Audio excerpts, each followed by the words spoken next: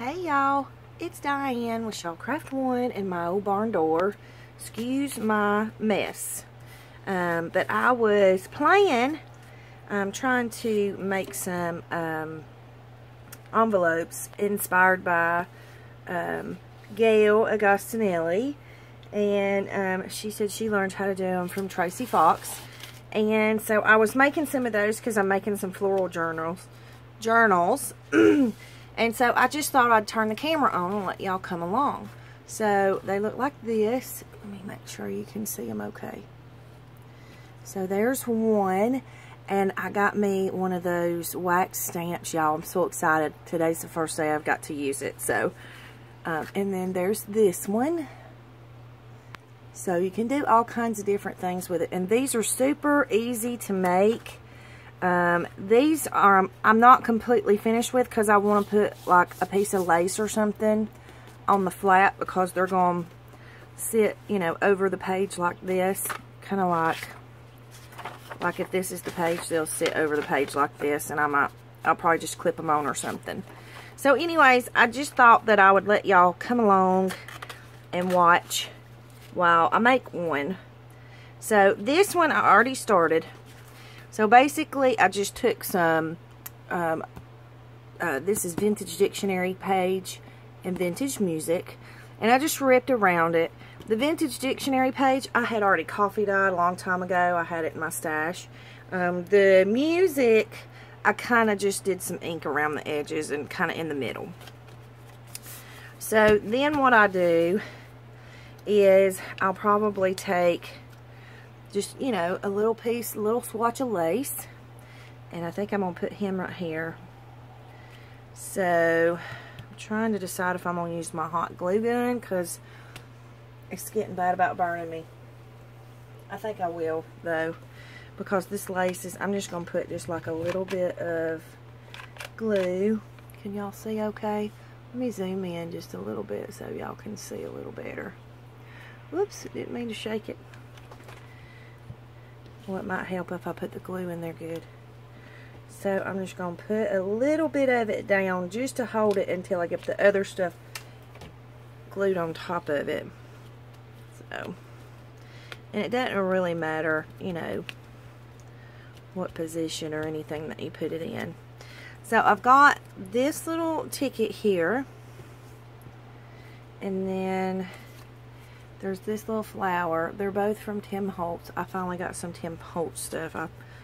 This is the first time I've used any of it. So I just want, it's kind of white. Too white for, you know, the envelope. So I'm just going to go around the edge with a little bit of, this is walnut stain. Might help if I could turn it where y'all can read it. I'm sure most of y'all have that. I'm usually a little late to the game on getting stuff. That's okay. I still have fun. Y'all excuse my hands. They're horrible. I've been crafting all day. So I'm just going to kind of put this, I don't know, somewhere around in there. And do I want to ink this? Maybe I do. Let's ink the ticket too. He kind of got bent a little bit, but I'm still going to ink him a little bit. Uh-oh. Yes, the wind is blowing at my house, and I have my window open because it is absolutely beautiful here today. And I think tomorrow it's going to rain all day, so I wanted my window open to let a little bit of outside in. Alright, so how do I want to do this?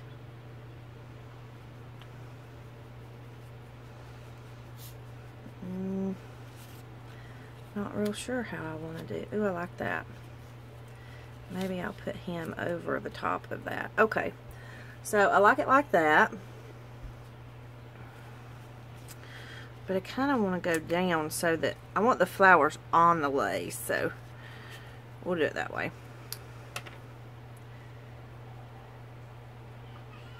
These envelopes are really easy, guys. And they're so much fun. I've enjoyed, I don't take a lot of time to make ephemera like I should. And so when I'm doing a journal, excuse me, when I'm doing a journal, I have to stop in the middle, you know, and make ephemera to go in it. So I thought I might could get a little bit ahead of the game, which I'm actually not ahead of the game because I have, excuse me, I have 2 floral journals, a garden journal, and 1, 2, 3, 4 little golden books, and another little book that's ready for me to video. So, but the floral journals, I don't know why I can't talk today. The floral journals need to be decorated, so those don't want to stay down real good. Okay, so I've got that on, and so the next thing I want to do is I want to cut my little tag. I don't know what's wrong with my throat today. I guess it's all these allergies. So I've been using this paper. I love this paper. It is, let me see if I can find a piece of it.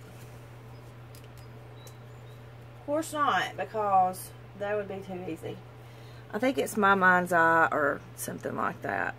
I buy it in single sheets at Hobby Lobby. I'm sure you've all seen it. Beautiful paper. I love it. So I just take it, and I'm not gonna move my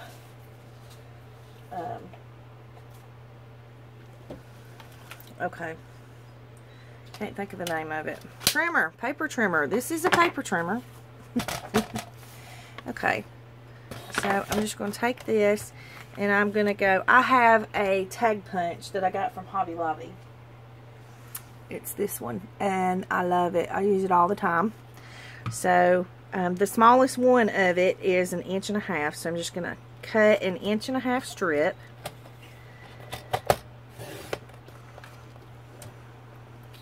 I mean, you can do lots and lots with your scraps, guys. You can take your scraps and make, you know, tags or whatever. And then I'm going to cut this one in half, and I'm just eyeballing it. I'm not really measuring. Okay. And then I'm just going to take my punch, and I put this up in there. And I want it to be kind of a small little tag. And then I just press that, and he comes out like that. So I love this little tag punch. I use it all the time. Alright, and then I'm going to take a little bit of ink and go around the edges of my tag.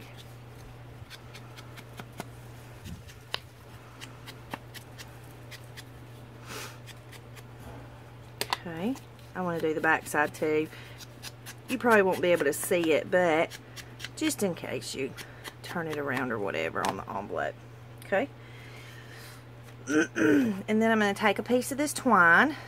This is some twine that my best friend gave me. That looks like it's tangled up. Let me see. Okay, I see how it does. So I just basically take a length that is 2.5 times the width of the envelope. 1, 2. Okay, let's go a little more. 3. We'll go 3. Okay. So I'm just going to take this and take it to the back. And I want to make sure, because on this envelope, this goes down kind of low on this envelope. So I just want to make sure that I'm not in the way of trying to put something into the envelope. So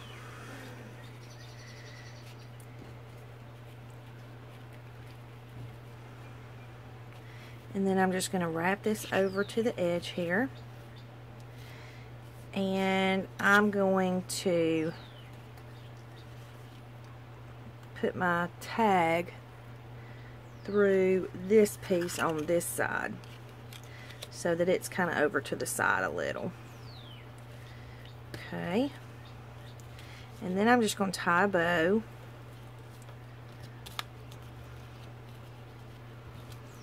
And the envelope I already had, it was already coffee dyed, but you don't have to have it coffee dyed. You can just ink it up if you want to do that, or however, whichever is easiest for you. Okay, so I'm just going to tie a bow right there on the tag, and then I get to play with my wax. So I I have the gold and I have the pink and I have a red. And this one's kind of got a red rose and I hadn't got to use the red yet. So I think I'm going to use the red. Now, like I say, this is only like the 3rd time I've done this. So, and of course the wind's blowing.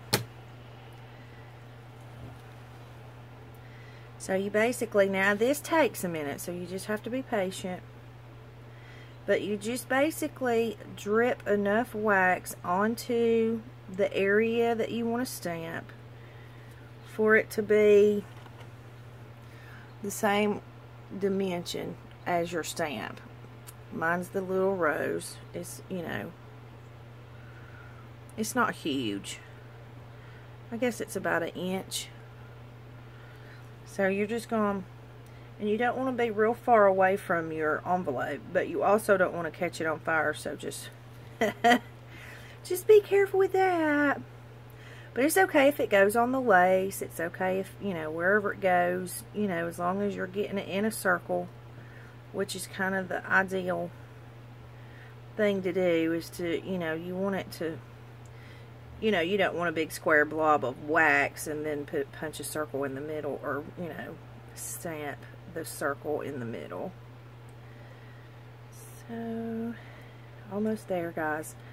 You just have to be patient with this, and it's, you know, it's a little bit of a slow process, but it's really not that bad. And if you get off like I just did, just kind of fill it in. No big deal. That's not going where I want it to go. Okay, there we go. Alright, and then I'm just going to come over here and fill in these little holes. Okay, and I think we're about good. So I'm going to blow this out. And lay it over here where it don't burn anything. And I want to be sure that I don't get my twine in there, or my bow. I mean, I know my twine in the middle is in there. So you basically just take your little stamp, lay it down in there, and press. And you don't have to press real hard, but I do like to hold it until it kind of dries a little bit. So I give it just a second. And I don't know if you have to do that or not, but I do. And then I just kind of wiggle it to see if it's kind of hard. And then pull it off. And then you get that. Isn't that pretty? I really like that. Super excited. And, you know, that's still just a tad bit wet, but not a whole lot. So, there's my envelope. So, super simple to make these. You can go as elaborate or as simple as you want to go with them. But they're super cute, and they're a really good embellishment for any kind of journal. So, I just thought I would come along and share that process with y'all.